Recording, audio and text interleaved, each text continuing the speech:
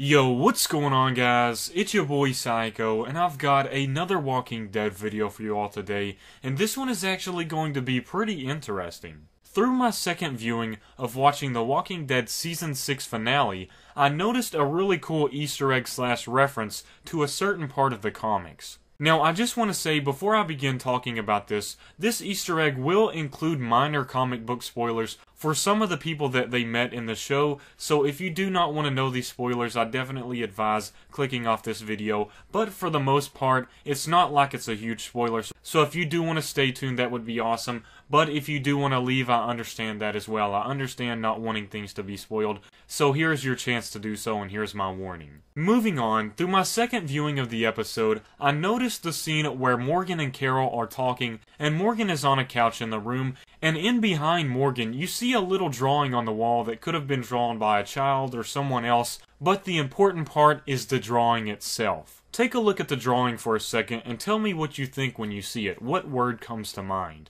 Maybe castle, maybe fortress, maybe a kingdom. And as we know from the comics, the kingdom is the group that wears the armor, led by Ezekiel, and that is the people the show has been hinting at throughout the past 2 episodes, and we finally get a cool little Easter egg reference once again to who these people are. I just thought this was such an awesome Easter egg. I always love finding little Easter eggs in the show because it's like little things they put in there, and it's always so cool to see what they decide to reference and what they decide to put in there. So I definitely am a huge fan of Easter eggs, and it's always very fun finding them. I just thought this was a really cool comic book reference, and I figured I would share it with some of you all that might not have noticed. Make sure to leave in the comments below some of your thoughts and opinions of what you think on the kingdom, and what do you think about Easter eggs and this specific Easter egg itself. Also, please make sure to leave a like to show some support for this video and other videos similar to this, because I always love doing Easter egg videos. Those are always so fun to do, and I enjoy them greatly.